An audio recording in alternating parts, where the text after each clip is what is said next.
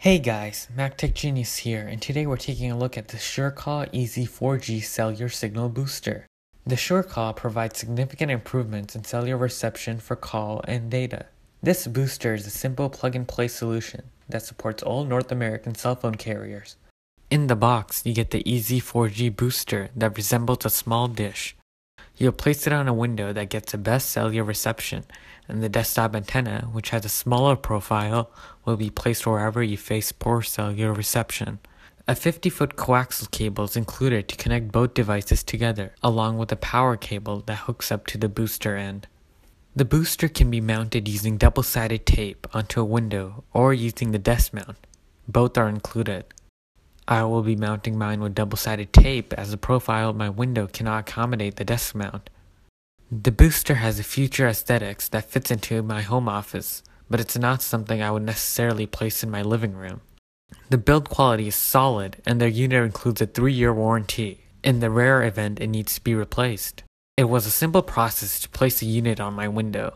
I simply peeled off the double-sided tape and sticked it on the window. However, after a month, the SoCal heat reduced the strength of the tape, and the booster began to lean backwards. I was able to correct this with some duct tape. The unit has an indicator light to confirm that everything is configured and functioning correctly. It's important to place the desk antenna at least 30 feet away from the booster to prevent interference. Since my house is already wired with RG6 coaxial cable, I simply use a coaxial coupler to combine the coaxial connections of both lines where I have my booster placed and my desktop antenna. In my setup, the booster is located in the home office and the desktop antenna is located in my living room. So I simply connected both lines together. This coaxial cable is isolated from my TV system and goes directly without any splitters or any other appliances in the connection. On the booster end, you simply connect the power and coaxial cable. And on the desktop antenna end, you simply connect the power cable. The desktop antenna has a smaller profile and it fits into my living room.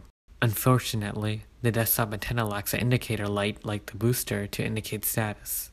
My iPhone usually has 3 bars on Verizon, but the booster provides a full 5 bars of signal strength. It vastly improves the LTE signal in my garage for my Tesla, which is on AT&T, and my dashcam mobile hotspot, which is on Freedom Pop. The internet speeds are nearly doubled with 44 megabytes per second download and 39 upload.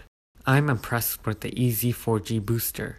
It provides a significant increase in cellular reception and eliminates the configuration process and networking associated with the microcell that is commonly limited to 3G only. Pricing and additional information is located in the description. Please leave a comment if you have any questions and be sure to like and subscribe if you enjoyed this video.